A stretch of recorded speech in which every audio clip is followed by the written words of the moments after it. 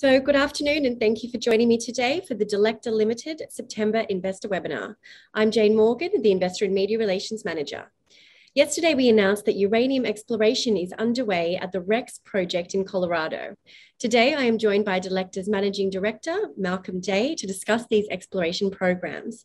To ask a question throughout the presentation, please use the Q&A function at the bottom of the screen. I'll now introduce you to Malcolm. Thanks, Jane, and thanks everyone for joining us today.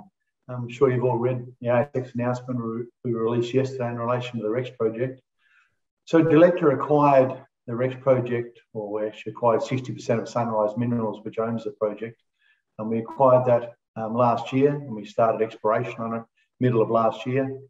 Unfortunately, not long after we started exploration, the outlook for uranium was fairly negative, and the sentiment was fairly negative. So I won't say we abandoned it, but we decided not to pursue too much work on it. Obviously, this year things have changed. Back in April, we had the Morgan Stanley report come out. They forecast price of uranium to be $48 US a pound by 2024, and that changed, I suppose, our interest in the project. And then, of course, in the last month or so, we've had Sprott coming out buying physical uranium on the market. That's pushed up the spot price. It was up to 42 US a pound last week. That's changed things dramatically. Recently, we've had Shaw and Partners here in Australia. Their research report out recently, they forecast uranium to be US $60 a pound come 2028.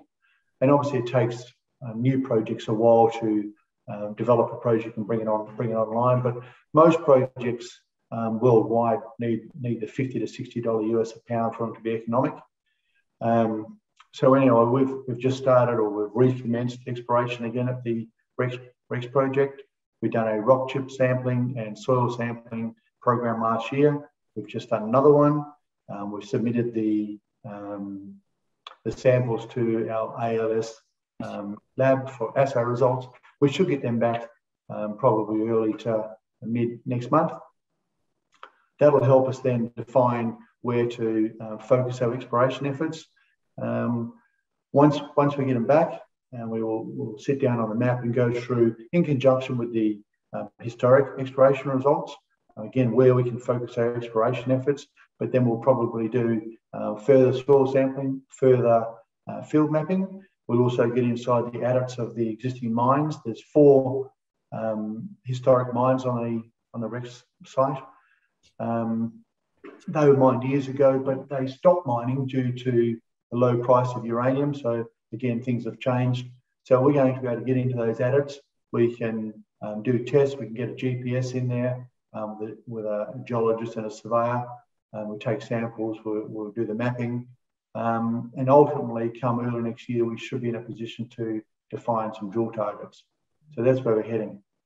Thank you for that. I know you sort of covered this in your introduction, but I'll ask a few questions. And again, webinar attendees, please feel free to send through your questions via the Q&A function at the bottom of the screen. So again, you did just mention this, Malcolm, but can you just elaborate a little bit more on the recent exploration undertaken at the REX project? Yes. So a couple of weeks ago, we had a geologist and a surveyor out in the field. They basically go through all the surface mineralisation, take rock chip samples and GPS coordinates so we can actually upload them into the software and plot them. They also went through some of the adits, just looking at mineralisation. Luckily, it's quite apparent where the mineralisation is there. Having existing adits underground is helpful. You get under there and see what's there. But the uranium mineralisation is yellow, so that's pretty obvious. You don't need to be a geologist to see that. And the vanadium mineralisation is a darker colour, and it's outcropping there in many places. I visited the project last year. Whilst I've done 3 units in geology, I'm not a geologist, but it was fairly easy for me to pick up the mineralisation. So that's where we're at with that, and we'll have the results back next month. Now, we're lucky that we're in Uravan mineral belt. That's got a rich history dating back to late 1800s, early 1900s. Uranium mining, also vanadium, but the average grade through the area historically has been 0.24% uranium, with a significant credit being the vanadium, which is about 1.25%. Vanadium on itself, that's almost probably an economic grade given the current price of vanadium. It's up around the $10 or just under $10 US a pound. So we're in an area which is rich in uranium, vanadium.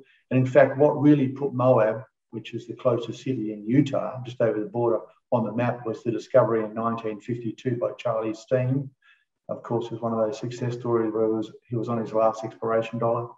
But that changed the whole area significantly.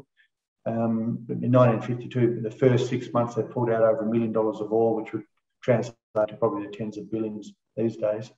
So we're in a good area with no mineralisation, with a rich history.